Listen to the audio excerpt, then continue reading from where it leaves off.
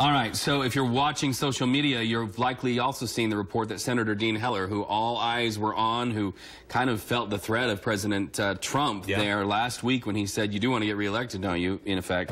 A lot of people saying things like this. This is from Twitter person Mark Riffenberg, who said, Dean Heller couldn't have played his hand worse here.